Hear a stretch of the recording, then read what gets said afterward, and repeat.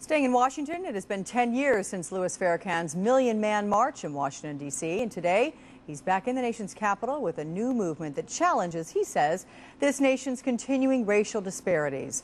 Let's go live right now to Mike Flynn from our sister station WRC in Washington, D.C. for more on today's event. Good morning, Mike. Good morning, Alex. The Millions More movement got underway here early this morning with a prayer service. Behind me, you can see some of the thousands of people now making their way down to the National Mall here in Washington. And you can hear music.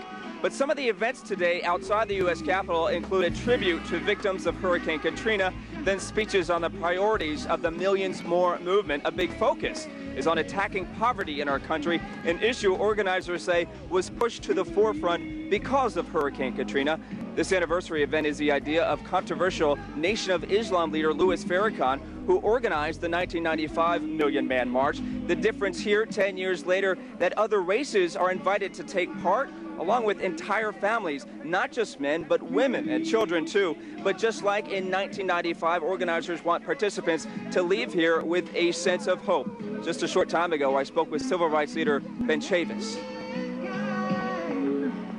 While there are a lot of serious problems, increase in poverty, still too much injustice, what you come out of the Millions More movement today is a message of hope, a message of rededication, a message of commitment, a message of renewal.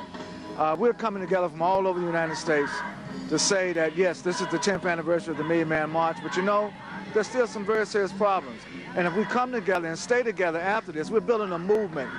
And some of the speakers who will be out here today include Al Sharpton and Jesse Jackson, and of course, Louis Farrakhan, who will be speaking this afternoon. Entertainers who will be out here include Erykah Badu and Harry Belafonte. Alex, back to you. Okay, Mike, I know you're going to be there throughout the morning for us. We'll check in with you again next hour and get an update. Thanks so much, Mike Flynn from WRC in Washington.